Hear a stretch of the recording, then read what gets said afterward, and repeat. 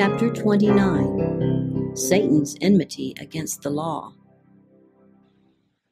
The very first effort of Satan to overthrow God's law, undertaken among the sinless inhabitants of heaven, seemed for a time to be crowned with success.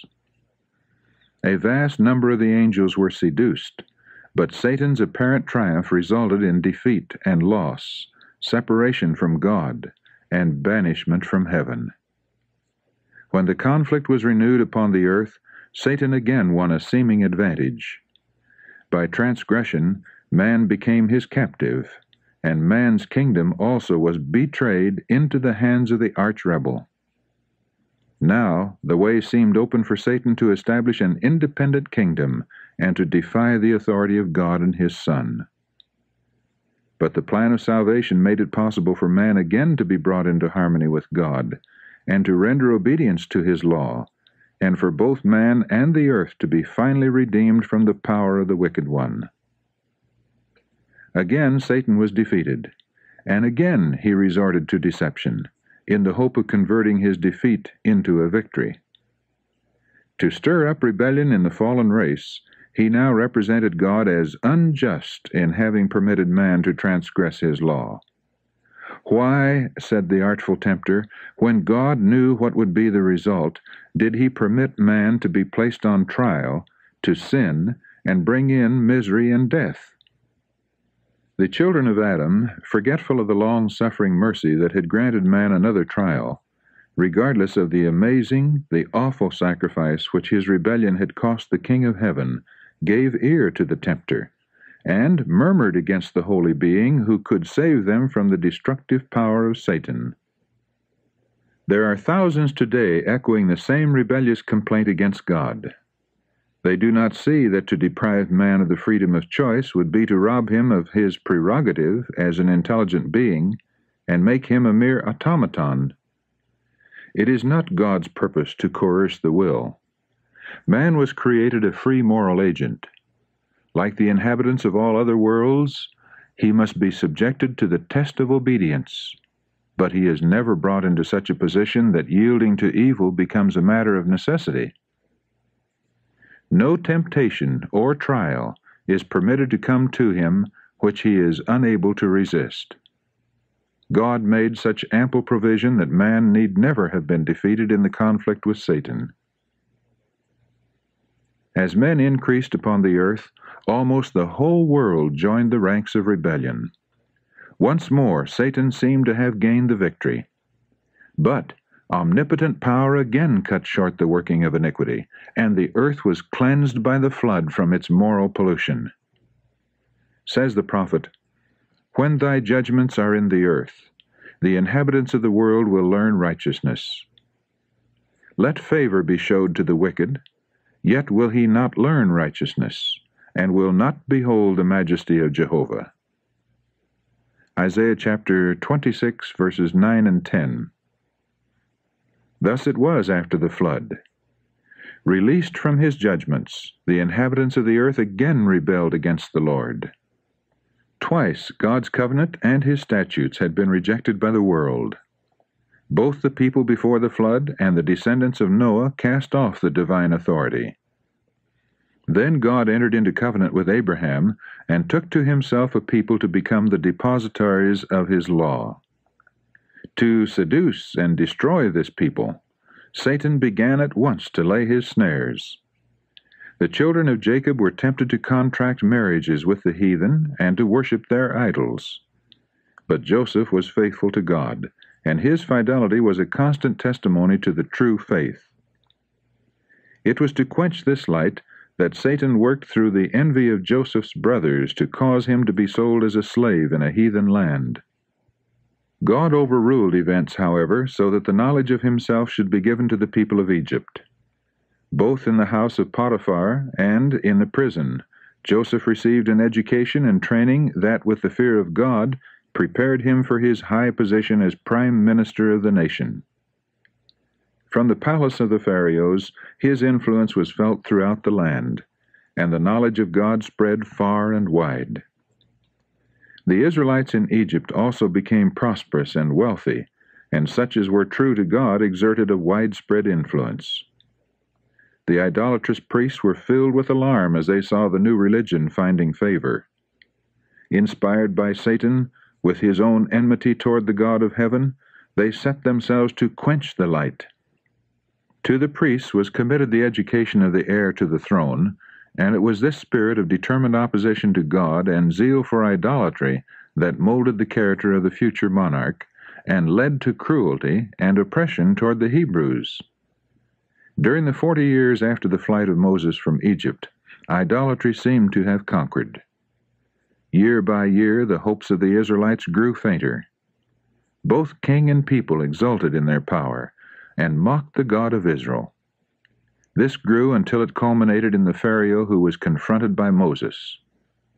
When the Hebrew leader came before the king with a message from Jehovah, God of Israel, it was not ignorance of the true God, but defiance of his power that prompted the answer, "Who is Jehovah, that I should obey his voice? I know not Jehovah." From first to last, Pharaoh's opposition to the divine command was not the result of ignorance, but of hatred and defiance. Though the Egyptians had so long rejected the knowledge of God, the Lord still gave them opportunity for repentance. In the days of Joseph, Egypt had been an asylum for Israel. God had been honored in the kindness shown his people, and now the long-suffering one, slow to anger and full of compassion, gave each judgment time to do its work. The Egyptians, cursed through the very objects they had worshipped, had evidence of the power of Jehovah, and all who would might submit to God and escape his judgments. The bigotry and stubbornness of the king resulted in spreading the knowledge of God, and bringing many of the Egyptians to give themselves to his service. It was because the Israelites were so disposed to connect themselves with the heathen and imitate their idolatry that God had permitted them to go down into Egypt, where the influence of Joseph was widely felt, and where circumstances were favorable for them to remain a distinct people. Here also the gross idolatry of the Egyptians and their cruelty and oppression during the latter part of the Hebrew sojourn should have inspired in them an abhorrence of idolatry, and should have led them to flee for refuge to the God of their fathers. This very providence Satan made a means to serve his purpose, darkening the minds of the Israelites, and leading them to imitate the practices of their heathen masters. On account of the superstitious veneration in which animals were held by the Egyptians, the Hebrews were not permitted during their bondage to present the sacrificial offerings. Thus their minds were not directed by this service to the great sacrifice, and their faith was weakened. When the time came for Israel's deliverance, Satan set himself to resist the purposes of God. It was his determination that that great people, numbering more than 2 million souls, should be held in ignorance and superstition.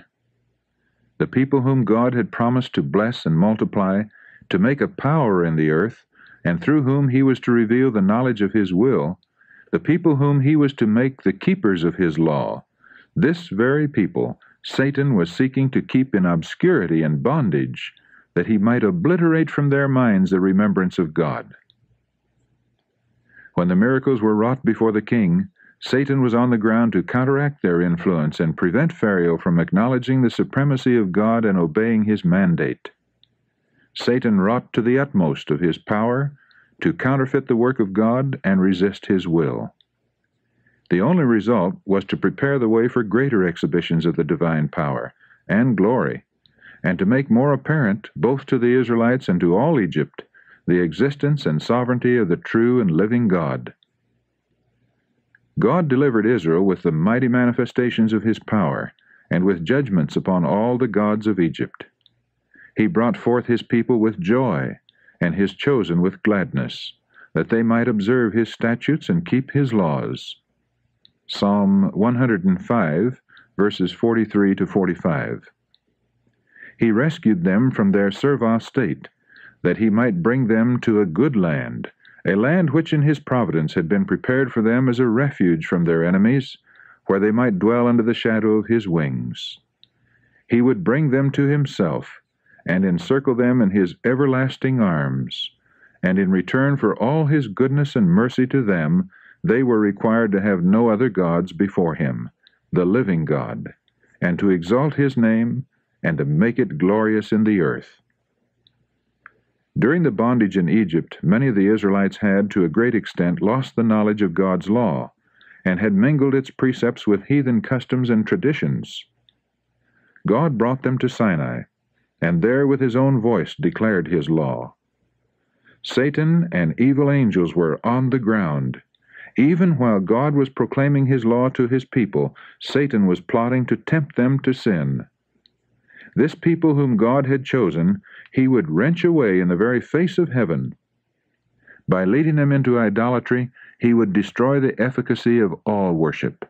For how can man be elevated by adoring what is no higher than himself, and may be symbolized by his own handiwork? If men could become so blinded to the power, the majesty, and the glory of the infinite God as to represent him by a graven image, or even by a beast or reptile, if they could so forget their own divine relationship, formed in the image of their Maker, as to bow down to these revolting and senseless objects, then the way was open for foul license. The evil passions of the heart would be unrestrained, and Satan would have full sway.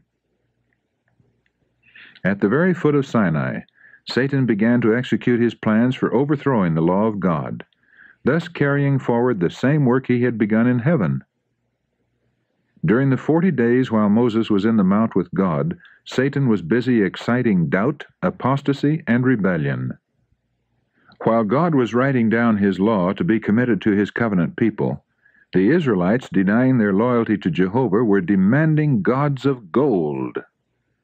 When Moses came from the awful presence of the divine glory, with the precepts of the law which they had pledged themselves to obey, he found them in open defiance of its commands, bowing in adoration before a golden image.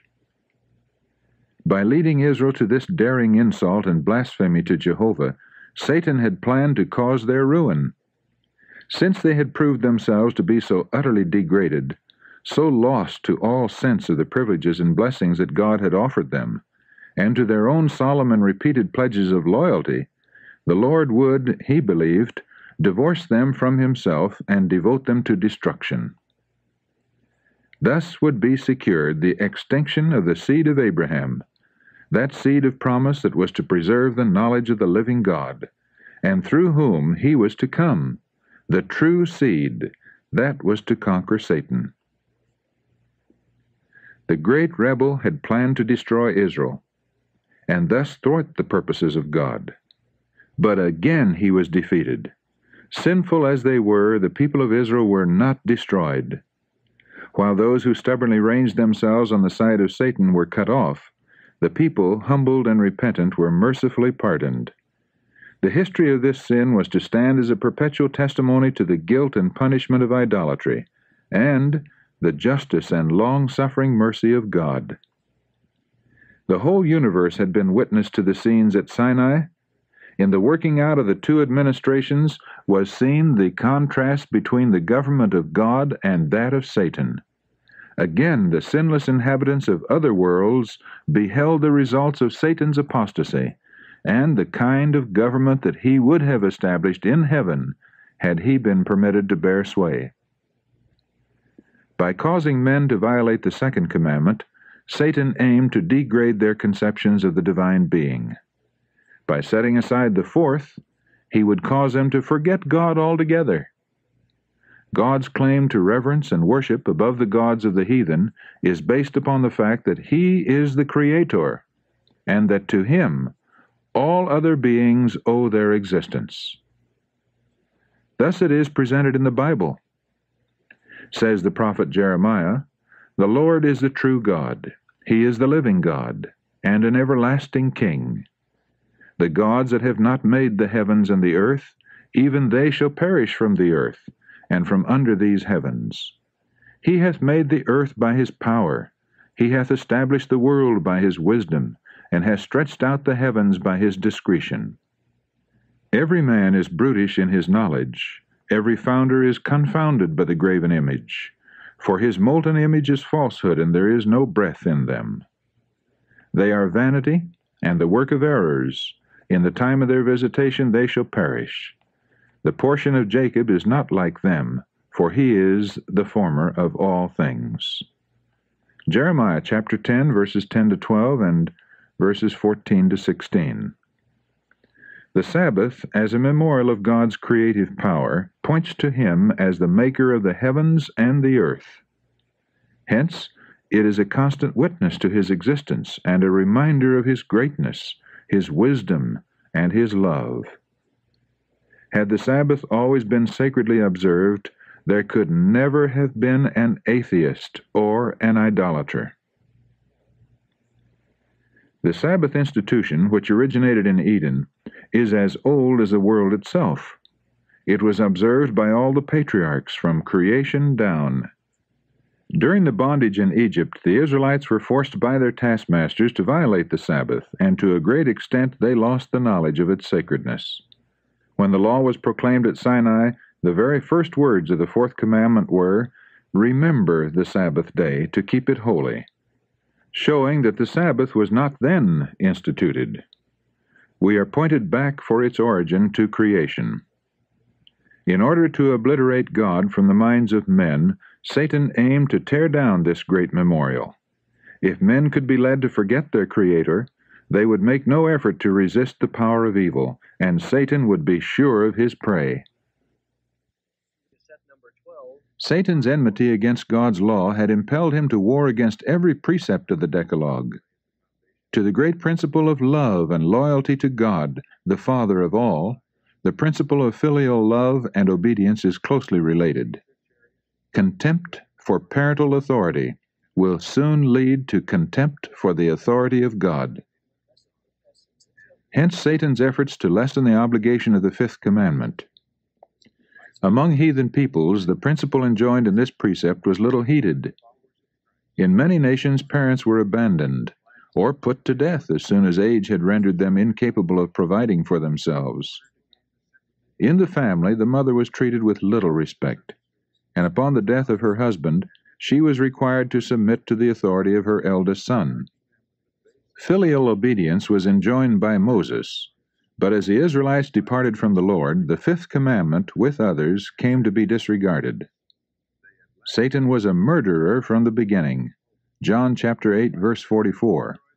And as soon as he had obtained power over the human race, he not only prompted them to hate and slay one another, but, the more boldly to defy the authority of God, he made the violation of the sixth commandment a part of their religion. By perverted conceptions of divine attributes, heathen nations were led to believe human sacrifices necessary to secure the favor of their deities, and the most horrible cruelties have been perpetrated under the various forms of idolatry. Among these was the practice of causing their children to pass through the fire before their idols. When one of them came through this ordeal unharmed, the people believed that their offsprings were accepted.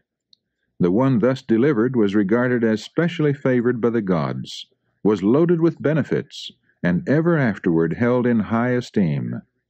And however aggravated his crimes, he was never punished.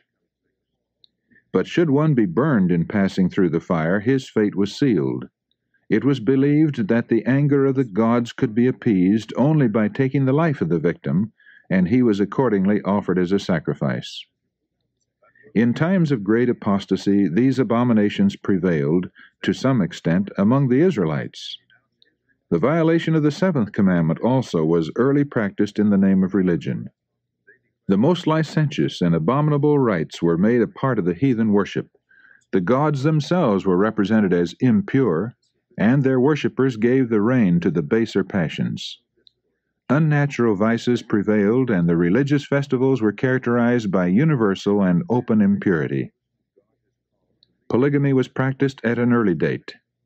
It was one of the sins that brought the wrath of God upon the antediluvian world. Yet, after the flood, it again became widespread. It was Satan's studied effort to pervert the marriage institution, to weaken its obligations, and lessen its sacredness. For in no surer way could he deface the image of God in man and open the door to misery and vice. From the opening of the great controversy, it has been Satan's purpose to misrepresent God's character and to excite rebellion against his law, and this work appears to be crowned with success. The multitudes give ear to Satan's deceptions and set themselves against God. But amid the working of evil, God's purposes move steadily forward to their accomplishment. To all created intelligences, he is making manifest his justice and benevolence. Through Satan's temptations, the whole human race have become transgressors of God's law. But by the sacrifice of his Son, a way is opened whereby they may return to God. Through the grace of Christ, they may be enabled to render obedience to the Father's law. Thus, in every age, from the midst of apostasy and rebellion, God gathers out a people that are true to him, a people in whose heart is his law. Isaiah chapter 51, verse 7. It was by deception that Satan seduced angels. Thus he has in all ages carried forward his work among men, and he will continue this policy to the last. Should he openly profess to be warring against God and his law, men would beware. But he disguises himself and mixes truth with error. The most dangerous falsehoods are those that are mingled with truth. It is thus that errors are received that captivate and ruin the soul. By this means, Satan carries the world with him. But a day is coming when his triumph will be forever ended. God's dealings with rebellion will result in fully unmasking the work that has so long been carried on under cover. The results of Satan's rule, the fruits of setting aside the divine statutes, will be laid open to the view of all created intelligences. The law of God will stand fully vindicated. It will be seen that all the dealings of God have been conducted with reference to the eternal good of his people, and the good of all the worlds that he has created. Satan himself, in the presence of the witnessing universe, will confess the justice of God's government and the righteousness of his law.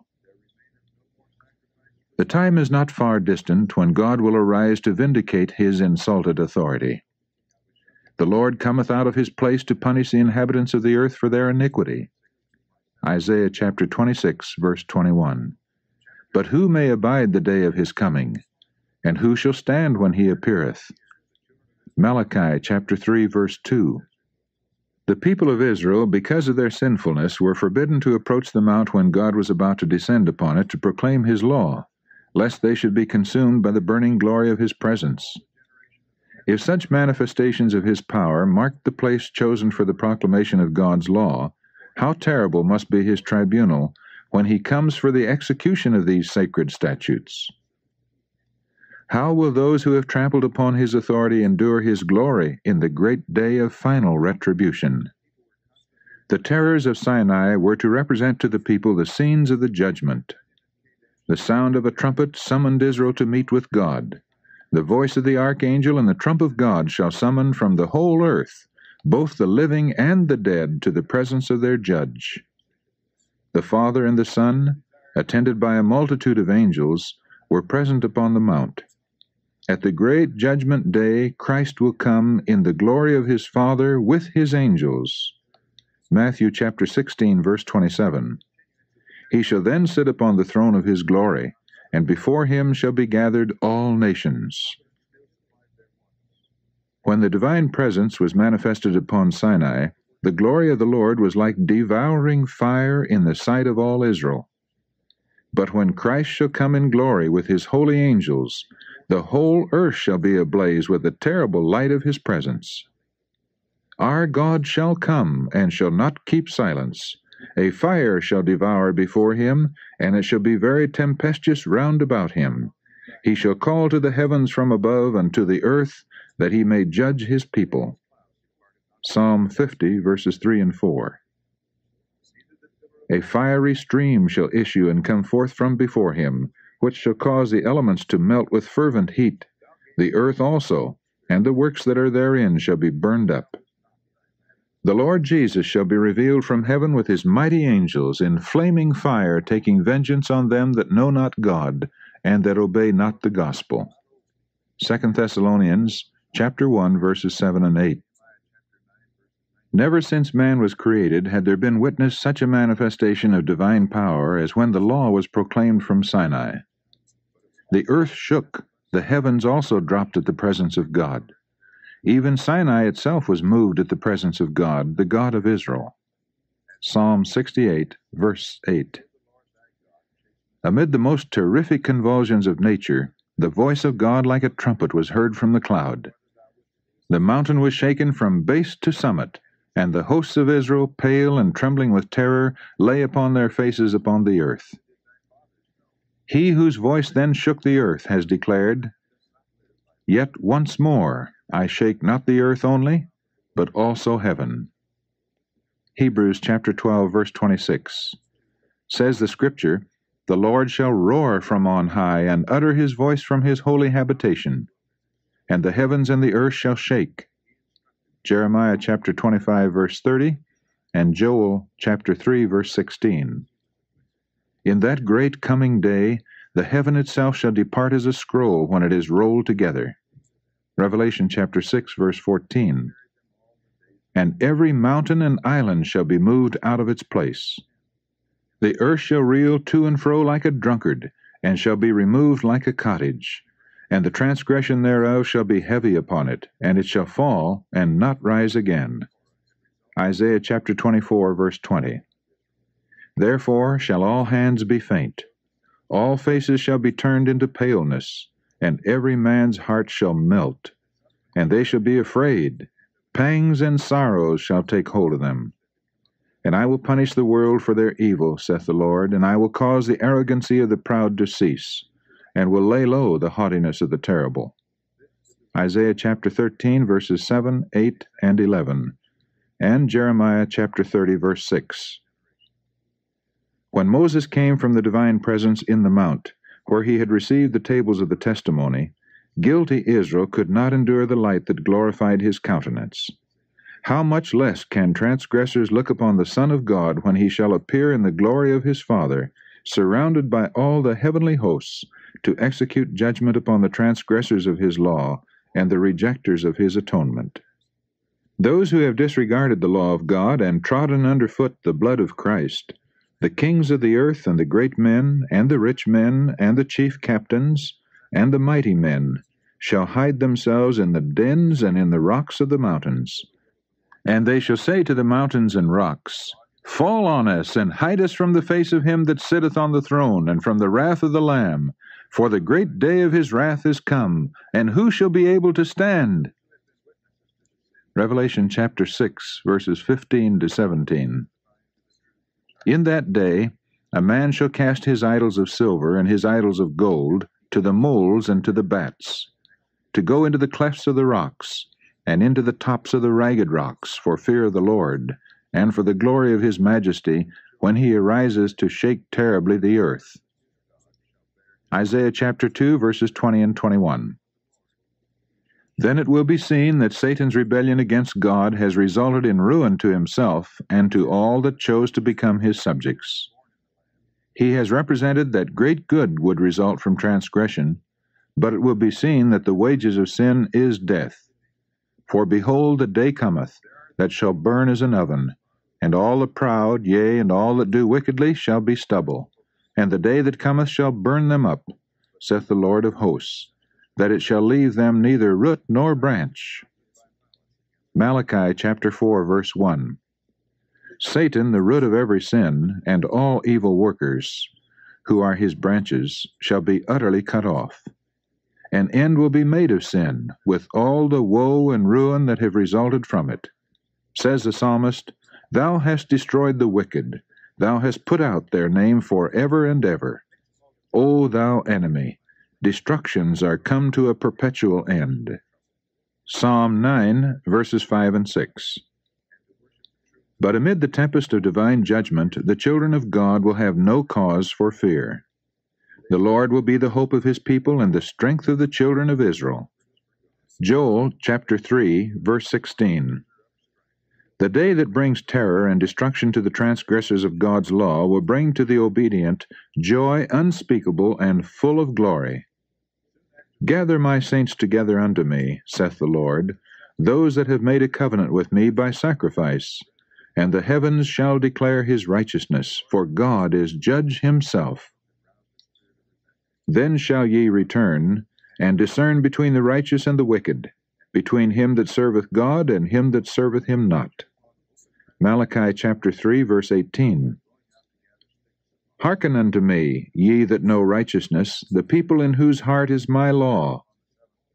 Behold, I have taken out of thine hand the cup of trembling. Thou shalt no more drink it again. I, even I, am he that comforteth you. Isaiah chapter 51, verses 7, 22, and 12.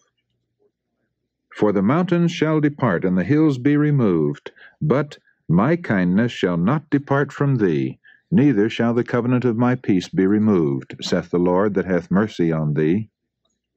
Isaiah chapter 54, verse 10. The great plan of redemption results in fully bringing back the world into God's favor. All that was lost by sin is restored. Not only man, but the earth is redeemed, to be the eternal abode of the obedient. For 6,000 years Satan has struggled to maintain possession of the earth. Now, God's original purpose in its creation is accomplished. The saints of the Most High shall take the kingdom and possess the kingdom forever, even forever and ever. Daniel chapter 7, verse 18. From the rising of the sun unto the going down of the same, the Lord's name is to be praised. Psalm 113, verse 3. In that day shall there be one Lord, and his name one. And Jehovah shall be king over all the earth. Zechariah chapter 14, verse 9. Says the Scripture, Forever, O Lord, thy word is settled in heaven. All his commandments are sure. They stand fast forever and ever. Psalms 119, verse 89, and 111, verses 7 and 8. The sacred statutes which Satan has hated and sought to destroy will be honored throughout a sinless universe. And as the earth bringeth forth her bud, and as the garden causeth the things that are sown in it to spring forth, so the Lord God will cause righteousness and praise to spring forth before all nations. Isaiah chapter 61, verse 11.